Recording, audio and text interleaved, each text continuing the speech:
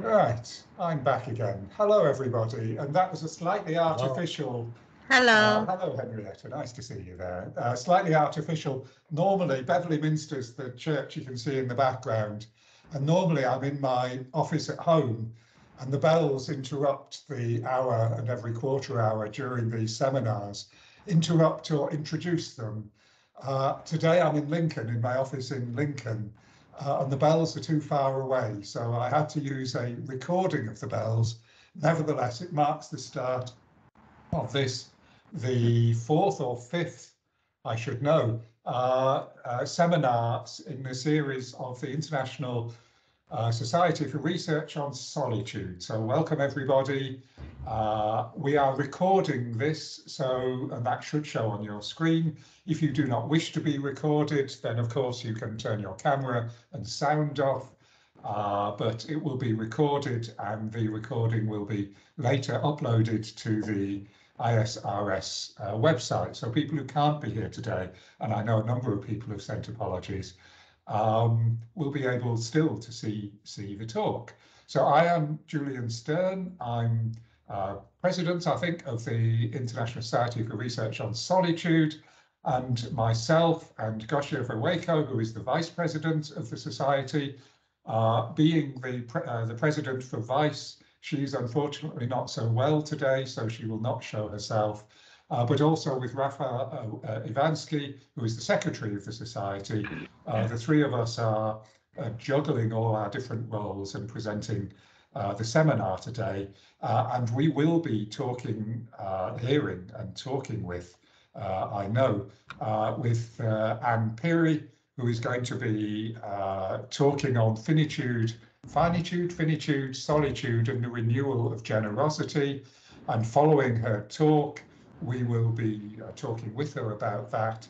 And then I hope we'll be able to talk about other issues in solitude research and the issues that we're coming up with, so that this becomes also a meeting, a group meeting, a chat about wider things. First of all, though, it's my huge pleasure to introduce a wonderful scholar and a wonderful friend as well, Dr. Anne Pirrie from the University of West of Scotland, an excellent writer and talker, to talk about Anne, you're going to have to tell me whether it's finitude or finitude for you. I think. Solitude and the renewal of generosity. Because Anne is, as you will hear from her accent, perhaps Scottish and based in Scotland, I am wearing my tartan tie. I am entitled to wear this. I have Scottish blood. So I'm wearing, in your honour, Anne, I'm wearing that to make a connection. So I will now shut up and give the floor to Anne. It's good to see you, Anne, and welcome. Thank you so much, everyone. And particularly thanks to Julian and Gosia and Rafael for inviting me today and putting up with my various requests. I mischievously, can I just check, can you all hear me okay? Yeah? You can all hear me, yeah? I mischievously expected the bells of Beverley Minster to chime. And then, you know, when you have these Hollywood moments and you imagine how things might be. And then I would start off my talk like this. So imagine in your head the bells of the Minster chiming 4 p.m. And now I'm going to start. No man is an island entire of itself. Each is a piece of the continent, a part of the main. I'm going to skip a few lines.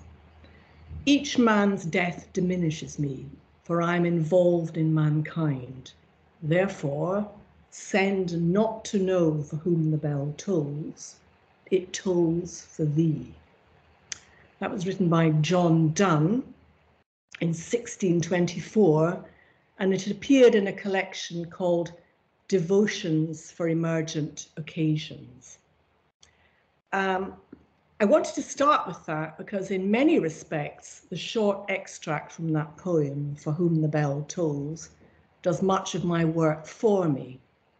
It foregrounds how we are alone together, and never more fundamentally, I shall try to argue, than towards the end of life. It is often said, particularly in our modern societies, that we are born alone and that we die alone. I'd like to challenge that assumption, if I may. What I have to say today relates to another devotion for an emergent occasion, which is a convivium, a lovely word, a convivium, which is a kind of alternative form of academic gathering that foregrounds conviviality rather than the presentation of ready-baked academic talks, for a young colleague who is terminally ill. He's 43 and he has a very poor prognosis. And at his request, the focus of the event, which will take place on Saturday, which might explain my if I'm slightly distracted today, that might explain why. The focus is on finitude, the arts and education. We've chosen the word finitude to broaden it out beyond the imminent demise of an individual in this case, to look at endings in a larger scale. So we'll see how the conversations go on Saturday. I want to start with a brief observation on the renewal of generosity that has been so evident, that's part of my title, and has been so evident in the discussions between colleagues in the run-up to the event. I shall draw on a most unlikely alliance between the musician and visionary artist Laurie Anderson. She's impossible to pigeonhole, and I'm using her self-description, and Sigmund Freud, with whom we are perhaps more familiar, at least by reputation. So Heart of a Dog it's called a cinematic tone poem. We're going to watch a short extract from it in a second. It's a cinematic tone poem, is how she describes it, about death, loss and mourning, ostensibly dedicated to the filmmaker's dog, her beloved rat terrier Lolabelle, but also to her mother and her illustrious husband, the late Lou Reed.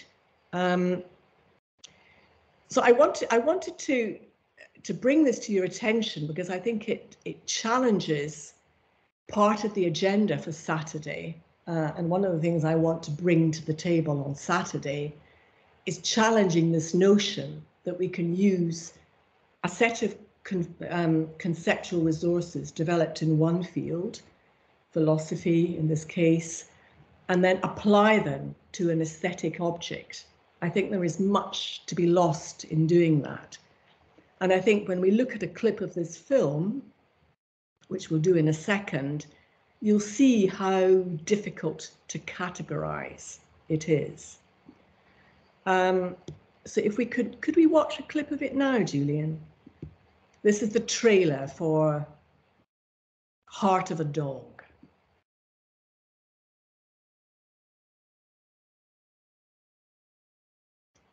I seem to have lost you all. Are you still there? So can you see it now? I'm afraid I can't see anything. Yes. Oh, Yes. Yes. Okay, some people can. I'll play it and see if it comes up for you, Anne. Okay, great. And the others. Yeah.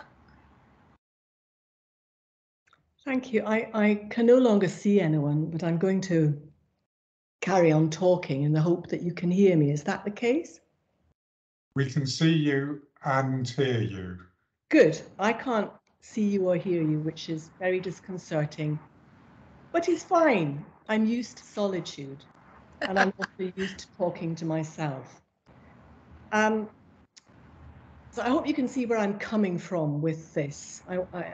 I think it is the film. I would heartily recommend it. It's a mere 75 minutes long, and watching it is a profoundly meditative experience. It's a film that touches one's emotions as well as excite one's intellect.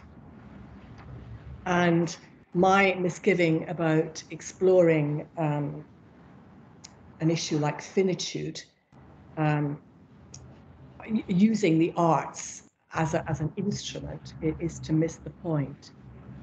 Let me continue with my script. I have a dreadful habit of moving off script.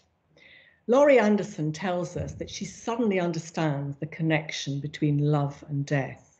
She concludes that the purpose of death is the release of love.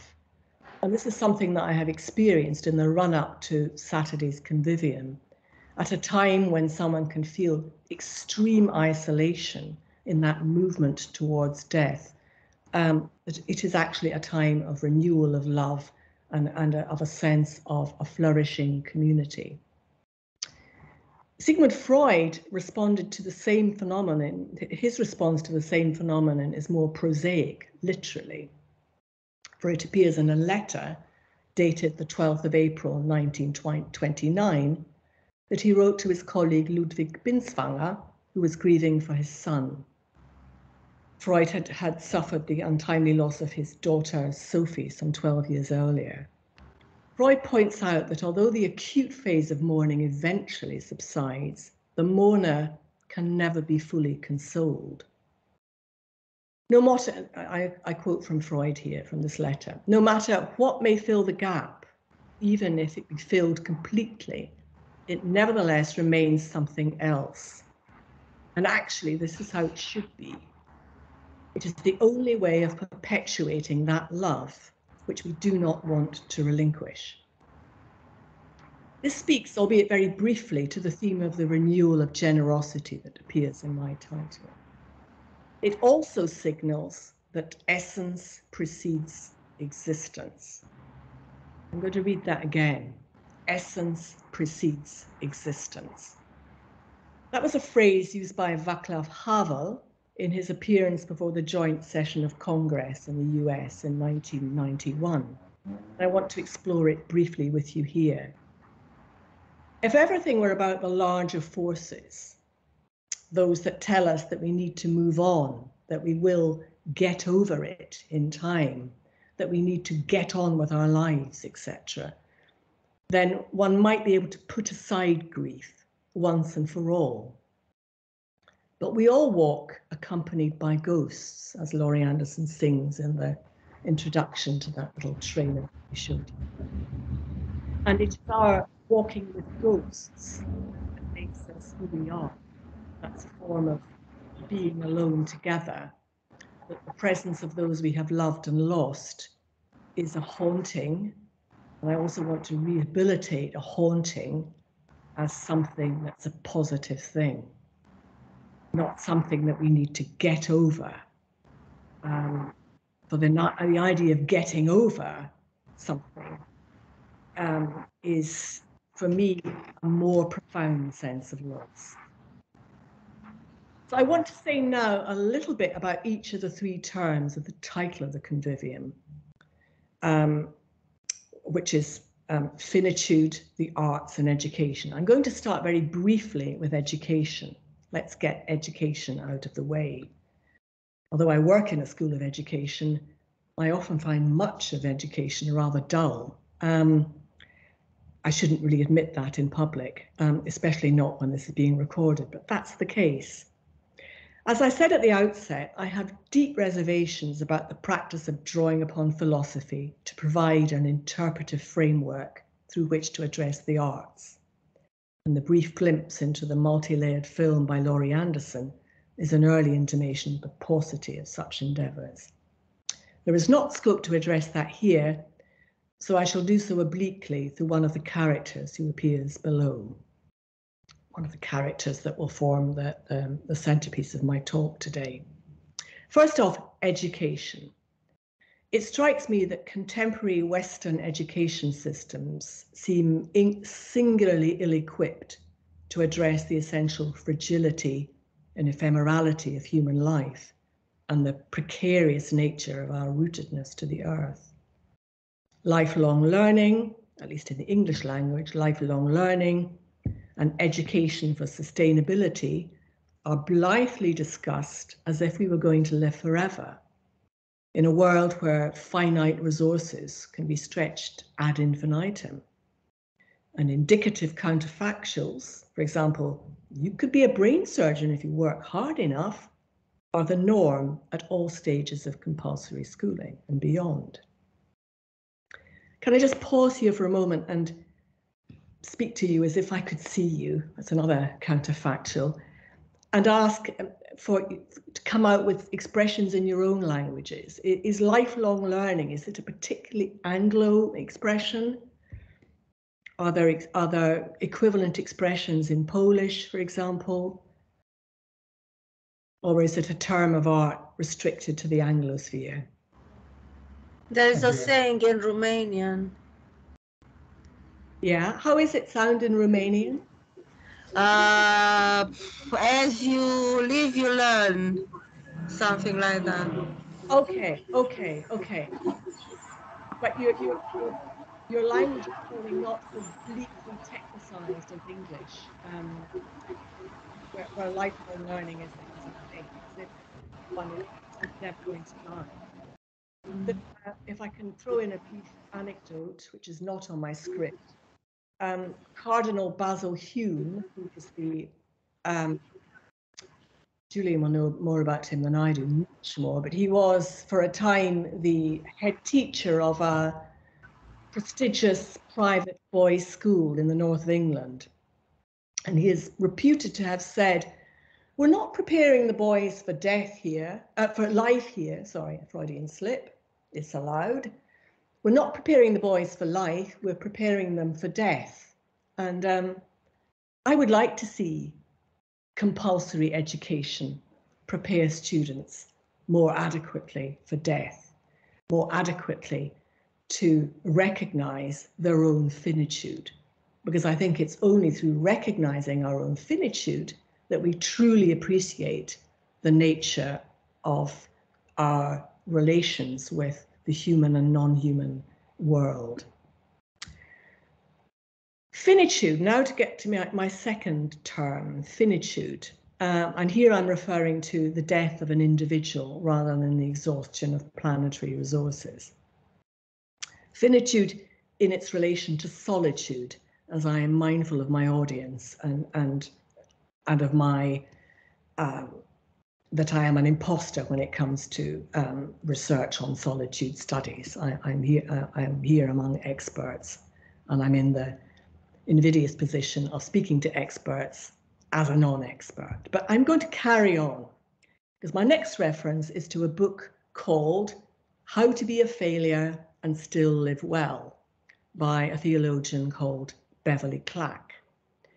And she points out that the emphasis on success, personal growth, and the relentless individualism that pervades many spheres of our lives, work, education, also manifests itself in the movement towards death.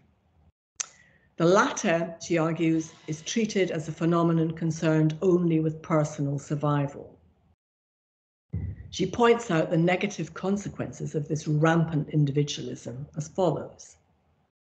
If the individual, their needs and wants, their hopes and achievements, is placed center stage, it is difficult not to see death as anything other than obscene, for it reveals the insignificance of that individual when viewed from the perspective of cosmic forces over which they have little or no control. In the extended piece I have written in the run-up to the convivium, I explore the dimension of being alone together in the movement towards death through the personal accounts of the philosopher Richard Rorty and the screenwriter and TV dramatist Dennis Potter, and through an account of my own father's passing and what that taught me about essence preceding existence. I know I'm open to the charge that these are all men, but frankly, that's purely contingent, as is much of my work. First up, Richard Rorty. In 2007, shortly after the publication of his essay, Pragmatism and Romanticism, Rorty was diagnosed with inoperable pancreatic cancer. In The Fire of Life, a short essay published posthumously in Poetry magazine later the same year, He explained that in all his previous philosophical endeavors seemed to have little bearing on his current situation. I suggest that perhaps he had an inkling, he had some indication or intimation of the idea expressed so cogently by Cora Diamond in her essay, The Difficulty of Reality and the Difficulty of Philosophy. Namely, that an understanding of the kind of animal we are is present only in a diminished and distorted way in philosophical argumentation. Rorty explained that he had no quarrel with Epicurus, as he agreed that it is irrational to fear death, nor had he any beef with Heidegger. He didn't disagree with Heidegger. It was just that neither ataraxia, freedom from disturbance, nor sein zum Tode, being towards death, quite seemed to cut it. Rorty was facing up to the ultimate difficulty of reality for a philosopher, namely that to attempt to think in the face of impending death is to find one's thinking become unhinged. Dismayed to see his father cut adrift from the anchorage of philosophy, Rorty's son asked him whether there hadn't been anything he'd read that had been of any use. Poetry was the sudden and unequivocal response. Rorty referred specifically to two old chestnuts that he had recently dredged up from memory and had been oddly cheered by. Rorty's response is interesting, for despite his protestations to the contrary, it seems to mark a retreat, in my view at least, from the hermeneutic universalism with which he's generally associated. Richard Schusterman uses this term to refer to the idea that interpretation constitutes the whole of understanding and meaningful experience. There is little doubt that Rorty regarded poetry as ineliminably linguistic, and that he was initially skeptical that it provided privileged access to an emotional or cognitive state, let alone that it operated on a level that was not purely linguistic. In short, he tells us that he did not fear having missed out on truths that are incapable of statement in prose. For instance, he remained convinced, and I quote again, "There is nothing about death that Swinburne and Landor knew, but Epicurus and Heidegger failed to grasp." Yet there's something really intriguing, for me at least, about his admission that he wished he had spent more of his life with verse. This is an eminent philosopher making this in his 75th year. He wished, that's a big statement. He wished he had spent more of his life with verse. There's also something interesting about the wistful claim that he would have lived more fully had he been able to rattle off more old chestnuts. So he may have been able to recite more verses, more poetry, if he'd taken more poetry into his body, as it were. He would have lived more fully, just as he would have done had he had more friends. Old chestnuts is a mildly pejorative reference to the most quoted lines of Swinburne's Garden of Proserpine and Landor's On His 75th Birthday. The latter title is very poignant, given that Rorty died in his 76th year. He tells his readers that he found comfort in those slow meanders and those stuttering embers. So there's something anti-discursive embedded in that discursive form. And he suspected, this is interesting too, that no comparable effect could have been produced by prose. He brings our attention to the concluding lines of Landor's poem. "Nature I loved, and next to nature, art. I warmed both hands before the fire of life. It sinks when I am ready to depart." He observes that in lines such as these, I'm quoting again, all three conspire to produce a degree of compression and thus of impact that only verse can achieve. So you see what I'm trying to do here? I'm trying to find a safe space to argue against my dying friend. But I need to have this discussion. I need to, because my own background is in the humanities, and I want to foreground that aesthetic experience. So Rorty concludes that compared to the shaped charges contrived by versifiers, even the best prose is scattershot. And this is from a professional philosopher. It's fascinating to me.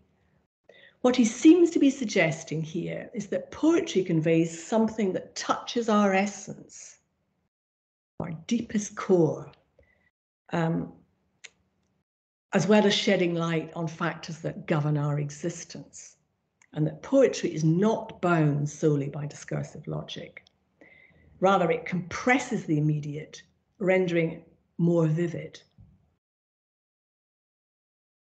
Yet it also exceeds it by summoning up experiences that lie beyond it, gesturing towards the unsayable, the unnameable, the eternal. And then I'm going to drop this line by Anne Michaels from her novel, although that's hardly a way to describe this book, called Fugitive Pieces. This, I'm going to read it very slowly. I might even read it twice. I believe in the power of incantation. A poem is as neural as love, the rut of a rhythm that veers the mind. I need to read this again, forgive me. I believe in the power of incantation. A poem is as neural as love, the rut of a rhythm that veers the mind. The paradox of poetry is that, like music, it is a direct and immediate experience that does not require reflection or a conscious choice on our part, despite its discursive qualities. It has a transcendent quality, allowing us to bridge the gap between reality and an ideal state, however fleetingly. In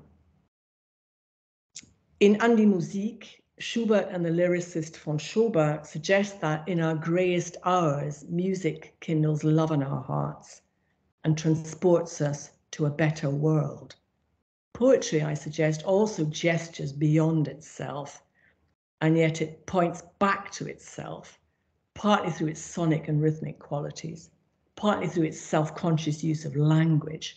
Poetry is thus both verbal and non-verbal, a counterfactual art form par excellence. And I'm sure Julian would agree that I love paradoxes. It's just one little thing I wanted to add here. So in terms of, for my solitude specialist audience, what I'm trying to say, I think, is that in times of life when we are perceived to be profoundly alone, the aesthetic experience, the aesthetic frame, not the aesthetic frame viewed through some interpretive framework, can somehow connect us with something that is larger with ourselves. It doesn't take away our pain, it doesn't make us get over it or move on, but it somehow enables us to have this transcend it in some way. How am I doing for time, dear friends? I can't see you. Can I go on for a little longer? Yes, do carry on. We've had about half an hour. Okay, I will possibly accelerate and not deviate anymore. I'm sorry. Okay. I'm going to skip Rorty and moving on to Dennis Potter. And there's going to be some histrionics here, but I will try not to be too histrionic. This sense of, oh God, I have to read this. Yes, Rorty was talking about exposing himself to the ineffable magic of rhyme and rhythm in a way that made him feel more fully human by foregrounding essence over existence. It seems that in facing up to the difficulty of reality made manifest in his impending death, Rorty sensed that the limits of discursive language and the vital importance of our relationships in making us who we are. This sense of relatedness in terms of our relationship to the natural world is also discernible in my second vignette, which concerns the dramatist and screenwriter Dennis Potter, who also succumbed to pancreatic cancer, albeit in 1994, when he was 59. In a television interview recorded 2 months before his death, he confided to the journalist Melvyn Bragg, between sips of champagne, this is not champagne, I'm pretending, drags on a cigarette, and the occasional swig of liquid morphine, that he'd been working flat out in the months since his diagnosis. He worked in the early morning because he was done in by the evening. Listening to that marvelous life-enhancing interview, one might conclude that Potter was working to earth his heart. That phrase is borrowed from the poet and philosopher Denise Riley, who in Time Lived Without Its Flow has written with scintillating exactitude on that acute sensation of being cut off from any temporal flow after the sudden death of a loved one. If Riley's theme was the experience of living in arrested time following the sudden death of her adult son, Potter's theme is the apparent inability of the living to dwell in the present moment. We're the one animal who knows we're going to die, he tells Bragg, and yet we carry on paying our mortgages, doing our jobs, moving about, behaving as though there's eternity in a sense. And we tend to forget that life can only be lived in the present tense. It is, and it is now only. He points out that while we would like to call back yesterday and yearn to and ache to sometimes, we can't. Potter draws attention to the fact that however predictable our lives are, and for many people they're all too predictable, there's always an element of the you don't know. He describes looking out on a plum tree in blossom in the garden of his home, and he tells us that what he sees instead of the usual nice blossom is the whitest, frothiest, blossomest blossom that there could ever be. This is a sublime example of the nowness of everything, the undoubtedness of beauty, and the realization of one's very essence as a human being as the forces that govern one's existence pale into insignificance. There is an implicit tension between dwelling in the nowness of everything and the drive to work flat out. The particular difficulty of reality that Potter was experiencing resides in, I'm quoting Cora Diamond, the apparent resistance by reality to one's ordinary mode of being or mode of life, including one's ordinary modes of thinking. It is as if Potter sensed he was being shouldered out of how he thought. He was being pushed away from how he thought, how he was supposed to think, and how he was expected to act. His reference to the whitest, frothiest, blossomest blossom that there could ever be, glimpsed in the face of the torment of reality, is especially poignant. That a writer of his caliber only had recourse to superlatives is perhaps an indication of, Diamond again, the inability of thought to encompass what it is attempting to reach. And there's a line from a Leonard Cohen song, from the last album, that makes exactly the same point, but I haven't got it in the top of my head at the moment. Paradoxically, the power of this expression, the blossomest of blossoms, lies in the fact that it vests itself with powerlessness, a further example of the counterfactual at work. I'm going to skip on and talk about the last example. Could we have that picture of my dad, please? Which I can't see, but you can, which is all very weird.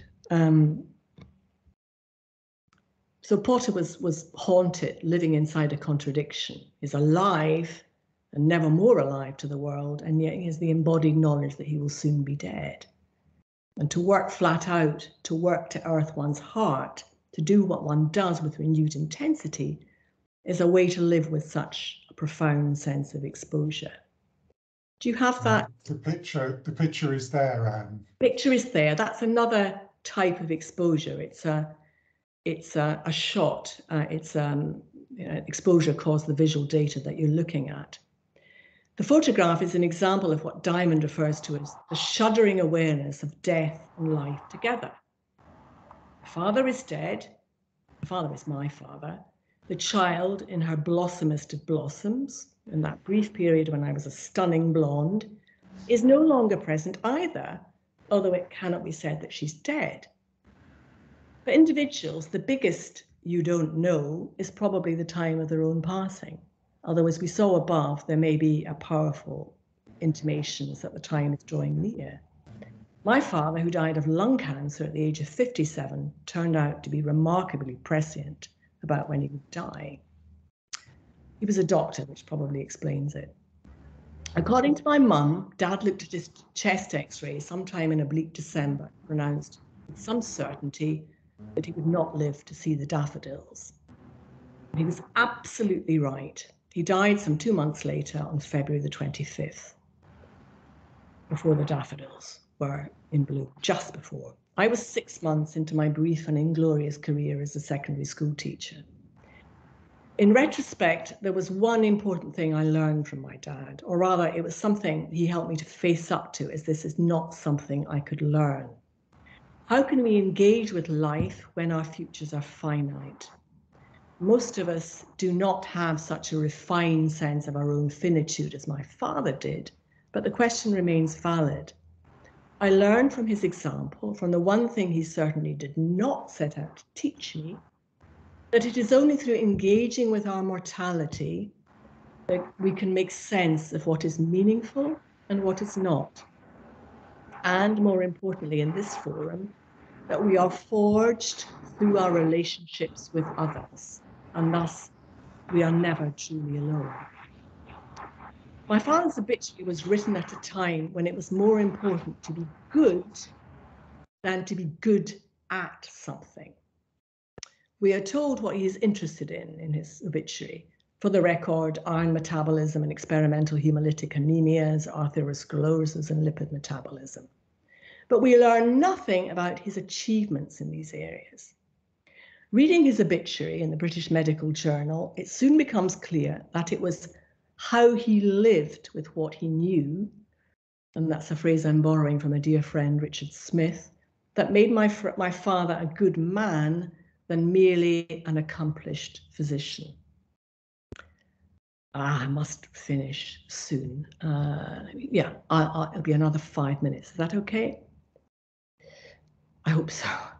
He was an excellent teacher who taught by example rather than precept, his obituary informs us.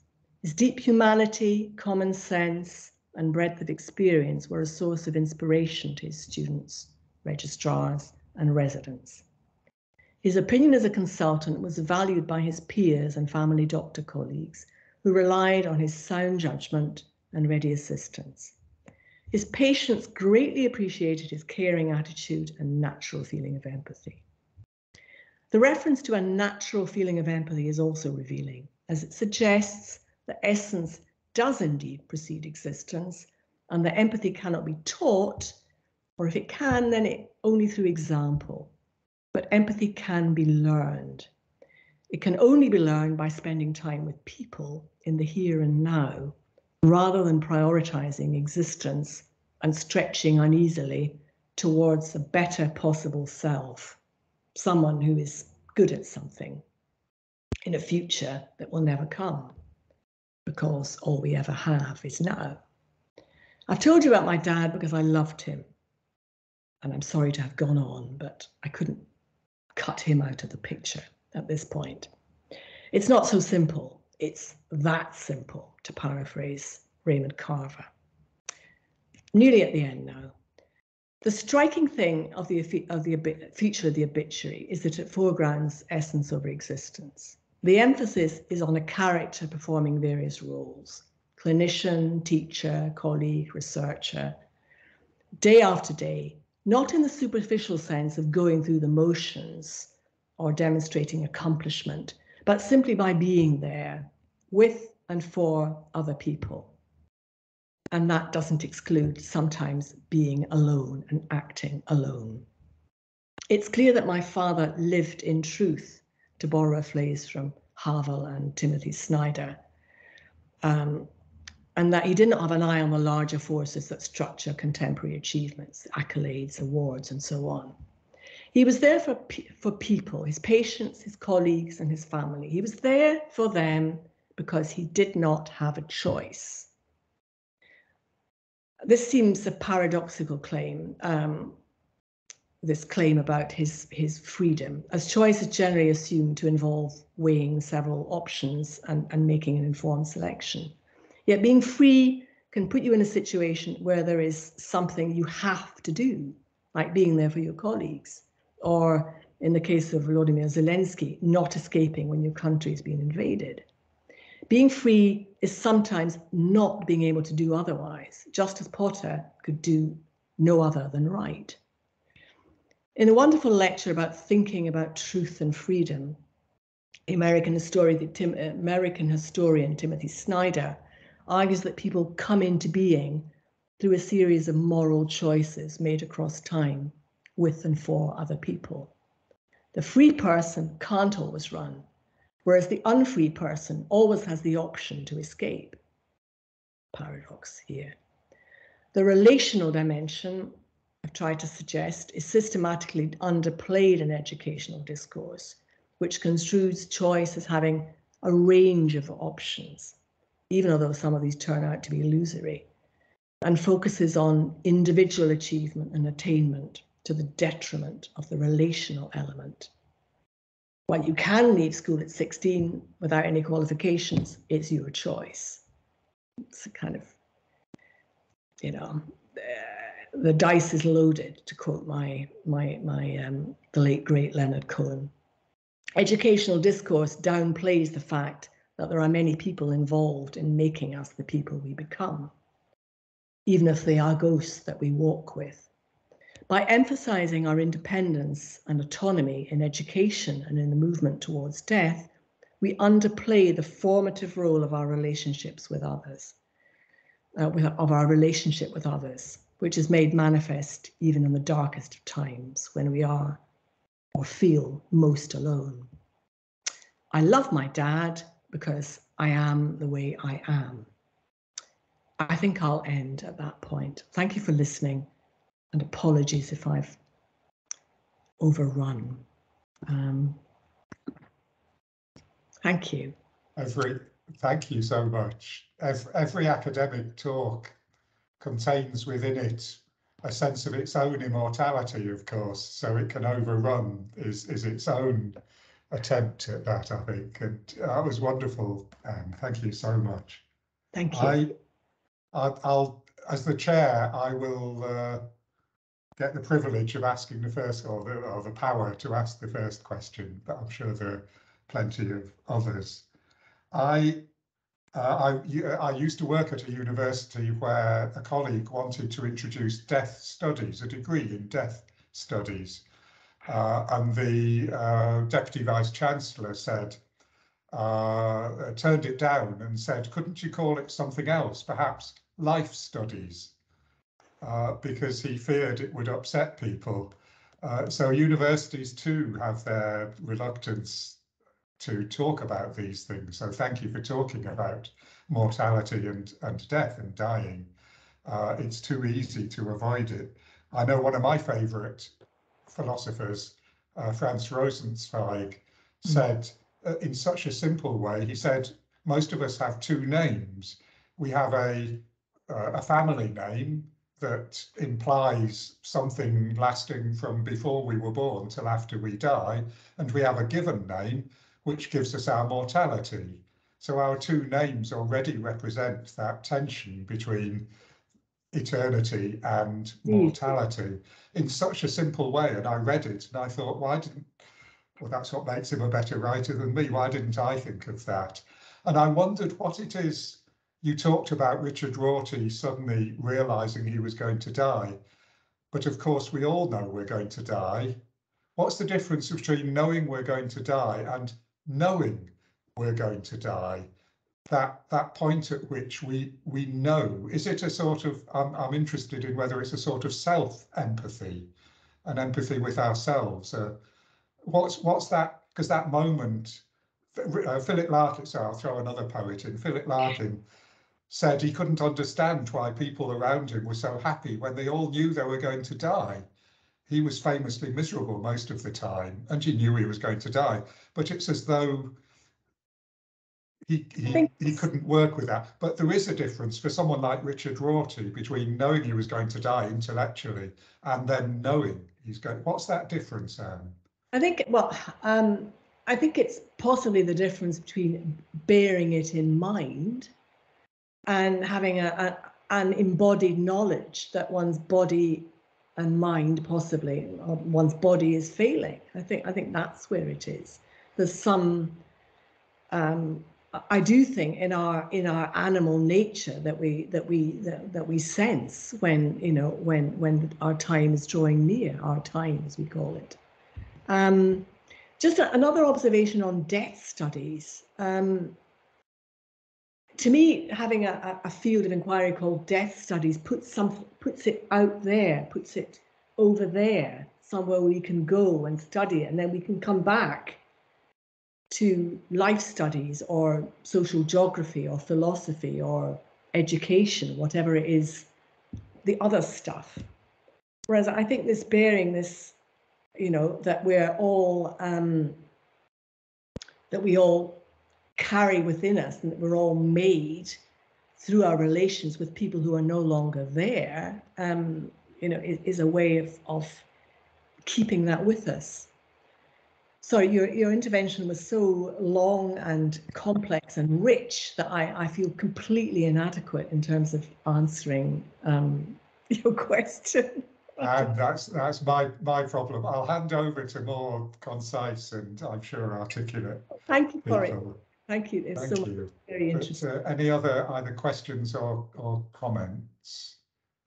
David, you have both your hand and your yellow hand, and then Henrietta, I think. Okay. David, welcome. Am I unmuted? Yes. We can hear you. Oh, that's brilliant. I shan't worry if you can't see me, because that's less attractive. I was first apologise twice for asking a question where I didn't hear the first part. I was with a student, but I came in as you started to talk about Dennis Potter, and I wanted you to perhaps develop that a little bit, because again, without being particularly proud or wanting to make a thing of it, I knew Dennis Potter very well. We were at university together. He was chairman of the Labour Club and I was a member of his committee, and for about a year we worked together very closely. We also, I was then married in my second year at Oxford, and Dennis Potter was getting married and had introduced his, quote, working class girlfriend to Oxford society without ever entering a meeting without referencing her in that way as working class. And that tells you something, I think, about his particular way of seeing the world as an extension of self. So what I wanted you to consider is that I'm not I saw the interview on television that you're quoting, and it was very striking, except that the thought that crossed my mind was, I wonder how many years Dennis has been working on to perfect exactly that quote about blossoms. And it's really rather little to do with blossoms. It's to do with the fact that he was an extraordinary person, a great television writer, a great television dramatist, but he'd lived with the presentiment of death all his life. He introduced it into many of his conversations. You could meet him in the street and you'd say, oh, how are things? What are you doing? And he would immediately say something like, death, disease, and destruction, as though he'd immediately come straight from the Amalekites, who were about to be stricken down by the Almighty. He had psoriasis, which is yes. and just, but that was the leading note of his version of life. Now, what the point I'm making is, can you separate out the reality of that segment of his life without saying that was also a presentation? There are people who work with death pretty much all the time. There are people who do see it in their relations with other people, and I'm pretty certain that Dennis was one of those people. Is he at all a characteristic or likely role model for how other people approach the reality of death? Because I think he was someone who'd been thinking. If you look at his written work, it's there all through. And the center point of Pennies from Heaven isn't the music; it's an unjust and avoidable execution. That's this is a man who worked with death. Thank you, David. Thank you. Well, I'm blown away that you have such you know this person actually in his personhood in a way that I never can. I mean, all I know, I do know some of the TV drama. I did know about his chronic illness. I'm just wondering whether, though, we are all more preoccupied with death than we admit. That's one thing I might say. And I suppose the point that I was making, that struck me in that interview, was this paradox that we're all, and I think it's become more acute in the decades since he died, that we're all pitching towards a future. Qualifying ourselves, making ready something for a possible future. And at the moment, in ways that are actually diminishing our collective futures. Yes. So it was this part. I wanted to explore the tension between the working flat out, which initially I saw as paradoxical. Like, what is the point of working flat out when your life is coming to an end? In his case, it was really, he died 2 months after that interview. Yes. Enjoy the blossom of the blossom. But it's that he was doing because he could do nothing else. That's what he did. He was just carrying on doing what he did intensely. Yes. So there is this, you're right, there is this paradox between an intense focus on his own activity and yet some kind of awareness of the beauty of the world around him. In the longer paper I've been writing about this quite a lot recently. I make this connection between, next to nature, art. And I think Potter's, in that interview, you see the next to nature art, and you see the slightly solipsistic, self-centered, driven individual. And you also see his vulnerability. You hold all these in your awareness the whole time. And it's interesting because Melvyn Bragg, the journalist, for those not familiar with an English context, very experienced journalist, now in his 80s, nominated that as his all-time favorite interview, his best interview. So I'm like all literary people, I guess I've kind of flown off on a piece of blossom.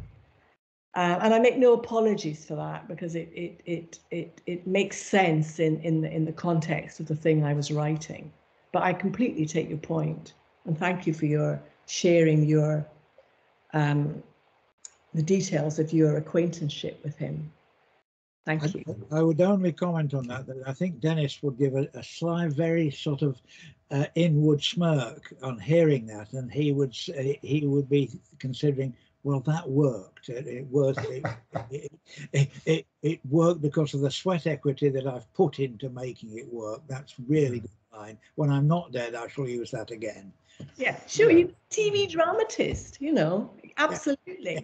But you know, we can't argue with him because he's dead. Yes. So you know, as in courts, a dying declaration has weight in a court. Henrietta, you've had your hand up patiently. What would you like to say? You are still muted, Henrietta. I love this speech very much. I was first surprised of your comment on Rorty, that he considered old prose faith or powerless in front of poetry. And I was surprised because to me Rorty's writing is somewhat poetical. It's also very philosophical, but he couldn't resist at moments. And while you were speaking, I remembered that he said something like all our cultures are standing on Artesian gazers of metaphors, something like that, very beautiful. I thought this was a very interesting standpoint because indeed poetry has a way of going to right to the essence. And on this note of paradox, I was thinking while you were speaking about the tension. No, about the paradox, because it's a paradox, there's no tension there. It seems that in our lives we also vividly feel this memento mori, this finitude, and at the same time we live the eternity of the present, so to speak. And this feeling of the eternity of the present is eased by love, by the identification with a career, with a job, as in the case of your father, or with a role, the role of the mother, the role of the grandmother. You feel the present moment differently and more powerfully in a way. And if you would agree and will allow me, I would like to give you a sense of a poem that talks about the eternity of the present.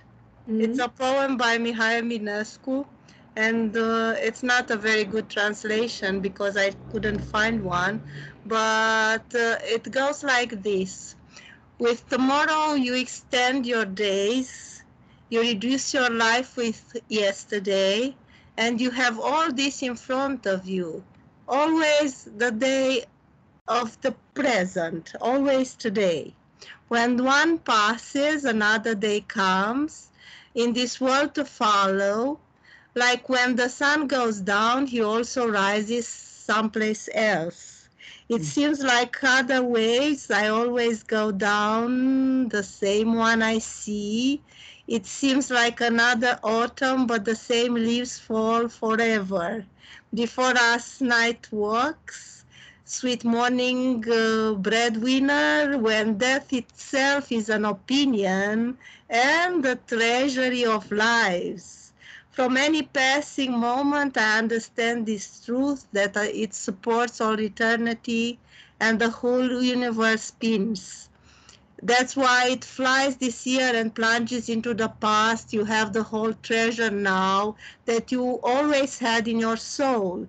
With tomorrow, you extend your days. With yesterday, you reduce your life. You are facing always the day-to-day. The sparkling views, the rapid strings are scattered. They rest undisturbed under the ray of the eternal thought. Thank you for having patience with me. I thought this is very beautiful because in a way, the counterpart of our feeling of finitude is precisely this feeling of eternity. Our life is finite, but we have this string of eternal moments, so to speak. And it's something that I thank you so much. First of all, thank you for offering that. It felt like a gift, and I'm not going to try any explication. I want to say it felt like a gift. Thank you. I would appreciate if you could write in the chat the name of the poet. I couldn't find the chat. I wanted to write you the whole translation. The chat is it's not working for me. Yeah, so if you email it to me, I will. I'll do that. I'll do that, of course. It's my pleasure. Okay. I think it's one example of what Cora Diamond in this paper that I keep getting drawn back to. You know, it's something that we can bear in mind, but actually can't think about, because we are like other animals. We do live in we are time. We live in the moment. Although we project into a future that doesn't come. I love the bit about the sun setting, but it's not actually setting. It's rising somewhere else. It's shadow light. Thank you so much for that. I'm not going to attempt to say anything in response to it, just to thank you. Thank you too. It was a very, very wonderful talk. Oh, thank you. Anyone else? We have I realise people have their pictures up are the ones who have been talking, but of the other people, Jill and Piotr and PH and so on, the others, anyone want to add anything? You can put your hand up or simply unmute yourself and talk away. Jill. I just want to say thank you so much for that. It's so wonderful to hear an academic bring that personal experience into a talk, because I think so often as academics we try to remain impartial, and I think personally for me, I find that often the time that students have responded the best is when you give just that little bit of yourself. And I have shared poetry with students in the past, and it is those moments that you are able to connect with them. And again, it's that not wanting to dissect them. My first degree was an English degree, and I spent 3 years dissecting poetry. And I didn't want to read it for years and years afterwards. And it was only when I came back to it and I started to see the value of the words in front of me in relation to my experience that I was able to share that much more openly and freely with students who could then respond from their experience. And I just wondered if you've had any experience of doing that with students that you have taught, sharing your stories. Yeah, very much so. I actually shared, I've written on Saturday, we're going to speak for 7 minutes each. So I scripted something for speech. I just often talk, but I wanted to script something. And I shared it with my dissertation students who were doing something completely different. But I just say, you have to start from your lived experience. You have to do a piece of practitioner research. You have to start with something close to your heart, rather than to do something that you think will pay dividends or you think is a good topic. And I also wanted to say to them that the piece of writing that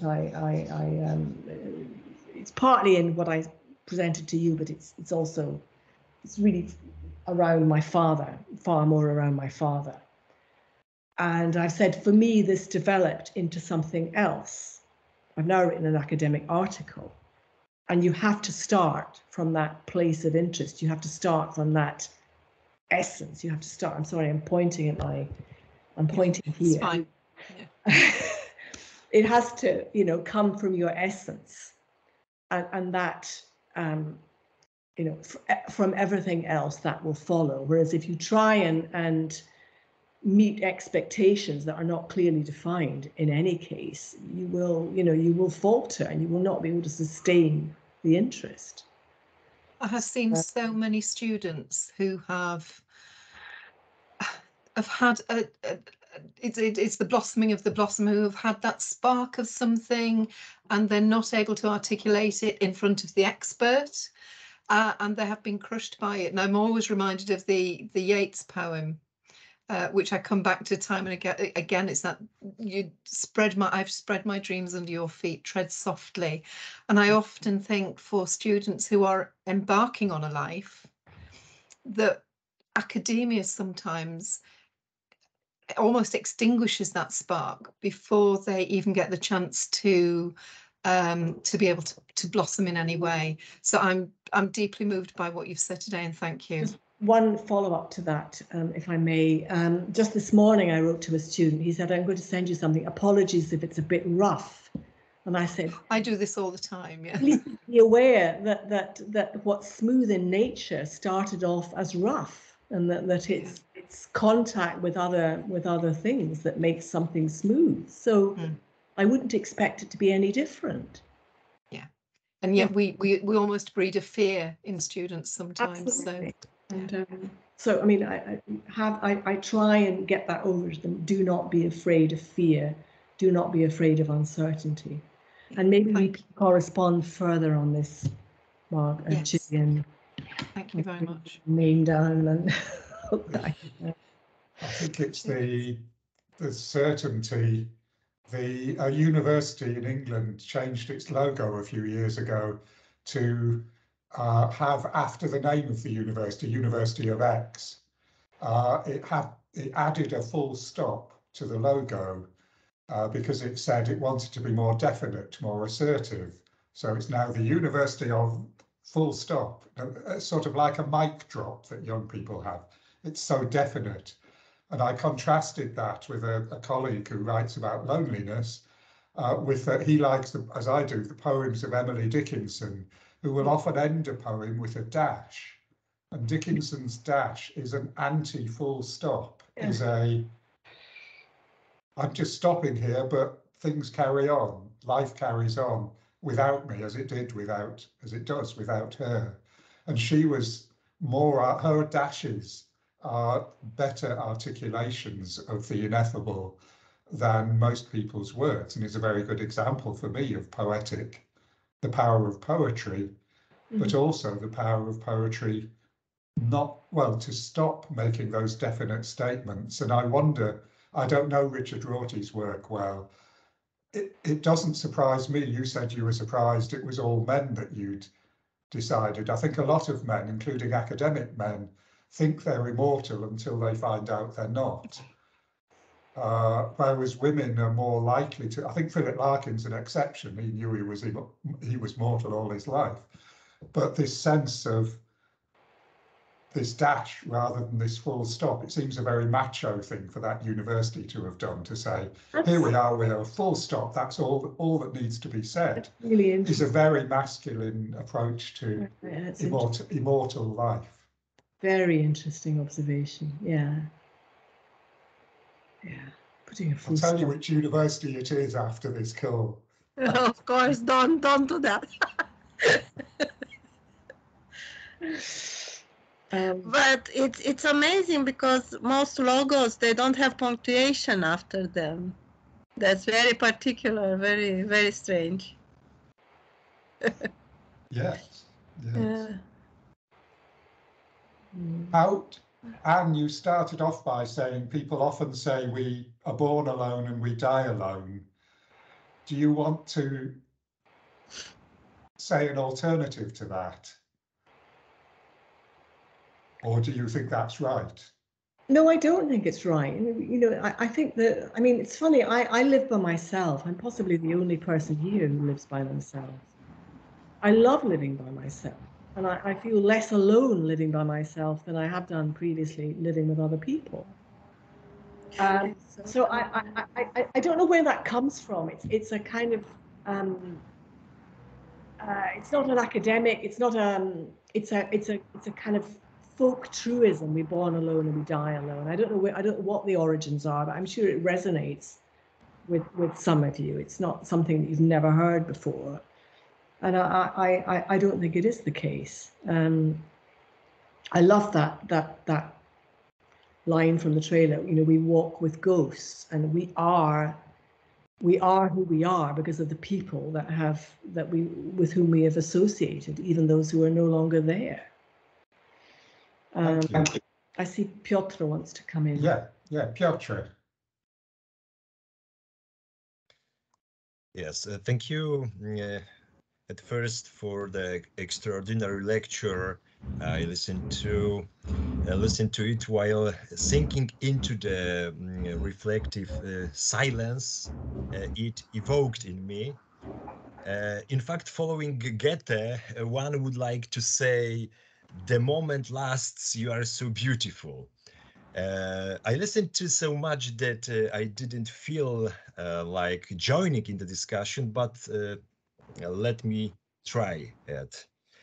As I listened to your paper, I associated Paul Auster's excellent essay entitled "The Future of the World," or "Inventing Solitude," which contains two particular texts. The first one is entitled "Portrait of an Invisible Man." And this essay is an attempt to get at the mystery, the essence of the life and personality of the writer's late father, the father of Paul Auster's. The second essay is entitled "Book of Remembrance," or something like that, and it is a development of the first essay. It is a multi-layered meditation introducing the most important motives of Auster's world, but above all, a moving reverie of fatherhood, of loneliness, the metaphysics of chance. And Auster beats himself up with thoughts about his father, whom he loved, but about whom he unfortunately does not have the best memories. And despite this, however, he feels loneliness and longing in the wake of his death. He also finds that the loneliness is triggered not only by the mere fact of the death of a loved person, but by the objects he left behind, which constantly evoke him in our memory.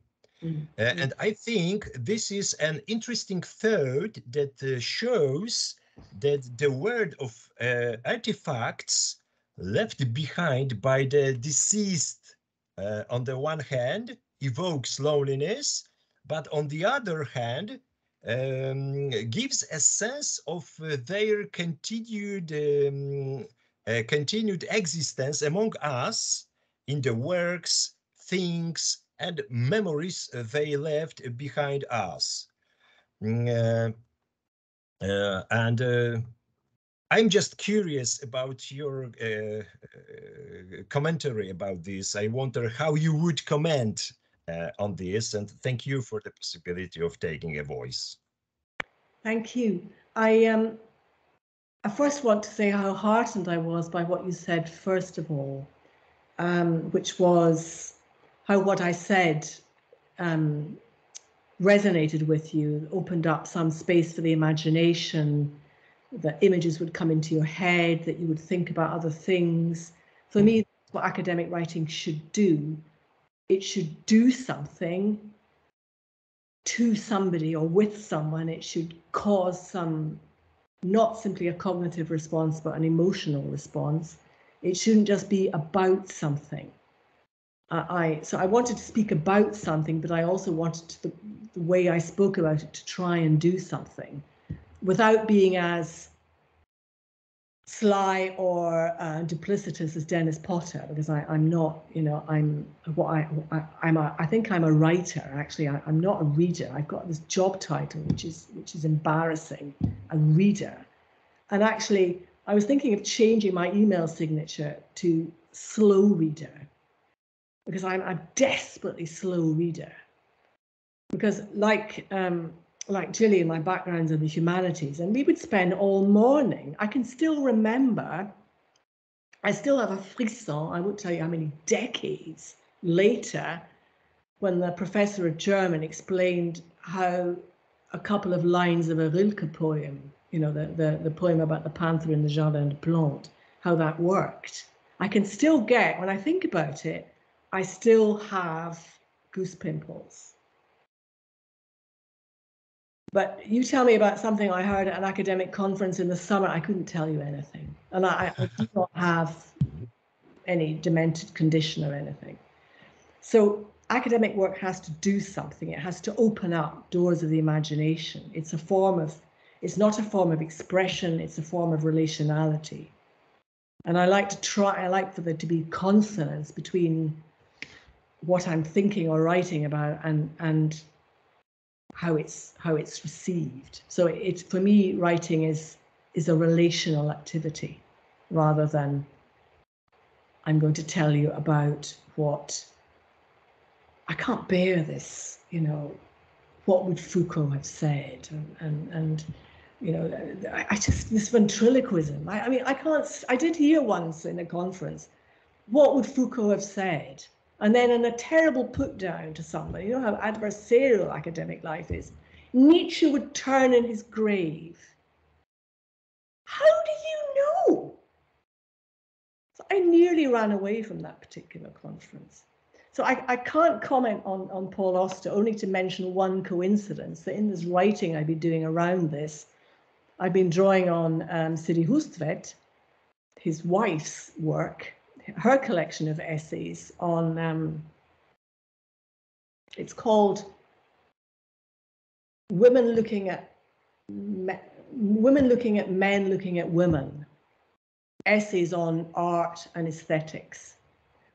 And so it's quite interesting that there's a kind of Paul Auster, Siri Hustvedt connection. But thank you so much for sharing some of the stuff that went on for you. I think that's just, again, it's just so generous, and I can't reply to the, because we're not doing that fencing. We haven't got the foils out, and you know, I say he said this, but no, he really said this, and I'm wanting to say, what has it got to do with us? What's it got to do with our woundedness as human beings? You know, our the animals that we are, that live in time, that we, you know, we are time. So thank you for this generous contribution, Piotr. And thank you, Piotr. You mentioned the artifacts that last beyond us, so I see your hand. And I like that idea. And it can be written words or other art. I mean, that goes back to Plato, at least, the idea that you gain a touch of immortality by teaching, because other people live beyond and have been influenced, and by having children and through other things. But what we leave, Dennis Class writes about continuing bonds. So when people have died, there are continuing bonds. I was the Handbook of Solitude, Silence and Loneliness that several people here have contributed to. I wanted to invite Dennis Class to contribute because of his work on continuing bonds, rather than this death is just the end and it's you're on your own.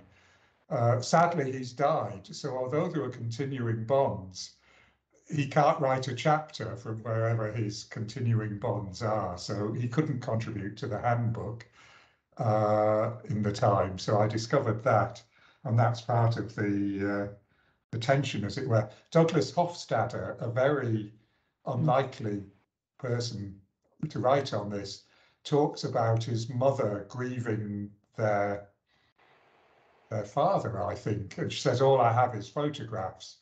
And he says, but you have the music of Chopin. She was a pianist, she played the piano. You have the music of Chopin. When you play Chopin, you read the notes. And he says those notes are like, the phrase he uses, these notes are soul shards, like little fractions of Chopin's soul. And when you play Chopin, you are engaging with these soul shards, which I think is a beautiful poetic phrase for such a technical, logical, and yet poetic philosopher. But these soul shards, so the photograph is a shard, is a fraction. These artifacts, as Piotr is saying, can be described as fractions or broken pieces of soul or parts of. Yeah, fragments. The most poignant fragment when you were talking, Piotr, I remembered clearing out my mother's house after she died, some 30 years after my father, and coming across a diary, my father's diary, his you know, and seeing his handwriting, and then the blank pages, you know, the sporadic appointments, things he was trying to finish, trying to do, and then the blank pages for the rest of the year, the diary of, you know, of that year he died. So yeah. Absolutely, and music take us right back to a moment. A particular piece of music can transport us back in time to a particular moment. Thank you. And maybe goodness me, look at the time. Maybe this could be, David, it's all right, I've seen your hand. We also need to be aware of our finitude as a seminar. But David, a short question perhaps. Well, it's just a short thing, living in the present, something that's come up and has struck me about the examples. There's Dennis Potter, which struck me as you know earlier, as very significant in this context. Philip Larkin, who, as Julian knows, I was also a colleague with, a very junior colleague when I first came to Hull in the 1960s, and he was a senior colleague and very much a made person and acting up to his perception of how he would play that role. And add another to it, or perhaps another two, one who again I know, but intermittently we were at school together, and that is David Hockney, someone whose work has always been leading edge, experimental, taking risks. If you meet him, he shares one other attribute with both Larkin and Potter, that is, he is a miserable bugger. And I want you, Anne, to consider the extent to which, of T.S. Eliot, this was also said, there are people who are great in their own time on the stage, but they can be seriously off-putting in interpersonal relations, and they're not always the person you want to go and spend time with, and that's what they do. They know that. So masking, I think, the mask of depression, the mask of knowing your glass may be half full, but it actually suits the role you're playing in this kind of company to say, oh, actually it's more than half empty, it's almost empty and draining away. And the other thing that has also struck me, I don't know if it's true of T.S. Eliot, is that all of the other three were heavy smokers, certainly during the time. So is it a more positivistic sort of riff on this that says people who know how to use their solitude tend to be heavy smokers, because that's a thing you can do to yourself. You're doing your own harm to yourself. You know, you're a person of good intellectual quality, so you know what you're doing. Why are you doing that? Why are you trying to kill that thing in yourself, which is living and life, and also to go around? Or is it just that smoking a lot makes you feel really miserable? Wow. Anne, you must be able to solve this. Absolutely not. That is but I just like to assure you that I am not a miserable bugger. I'm actually fairly upbeat, you know, quite a lot of the time, although, you know, I dip, but I'm not a miserable bugger. And, you know, you have the privilege of being able to judge these people in the rounder, not in the round, in the rounder. But I mean, we draw on many people in our work, and we have no idea, you know, they could be, you know, they could be wife beaters. But I think I just read this lovely essay, sorry, by George Saunders, who describes being stuck in writing a story about a barber. Then he decided that he needed to give the barber one of his defects. The barber he typecast as a misogynistic, prejudiced, miserable bastard. And he couldn't finish the story. He couldn't write the story. He decided to amputate 2 of his toes, and he suddenly became more human. He could see himself in that person. So for a moment, I could see myself in David Potter. I can see myself in my father, who, you know, was a complex individual. Let's leave it at that. And I can see myself in Richard Rorty, so which enabled me to draw on them, yeah, for my own purposes. So I think it's beside the point that Potter was a miserable bastard and they were all smokers in a sense. We could quote, continue this discussion, but next time we'll quote Benson and Hedges as well. The little smoking joke there. Thank you Anne, thank you so much. You have opened so many cans of worms, as it were, to continue the analogy, and opened us up, I think, to many issues and ideas. It's been wonderful for me, and I think others have said that as well. Thank you so much. You'll be pleased to know none of us are experts on solitude. It is precisely the subject that we are together being not expert with. So you're in good company being amongst people who are also interested, and we will finish with a dash like Emily Dickinson. Thank you. In that way, and that's how we want to be. Send me all strength for Saturday. Absolutely, and I hope it goes well on Saturday for your friend. Thank you everyone so much for thank you so much. It was very nice being here. Goodbye. Thank you very much for today's meeting. Bye bye. Thank you. Bye bye. Bye bye.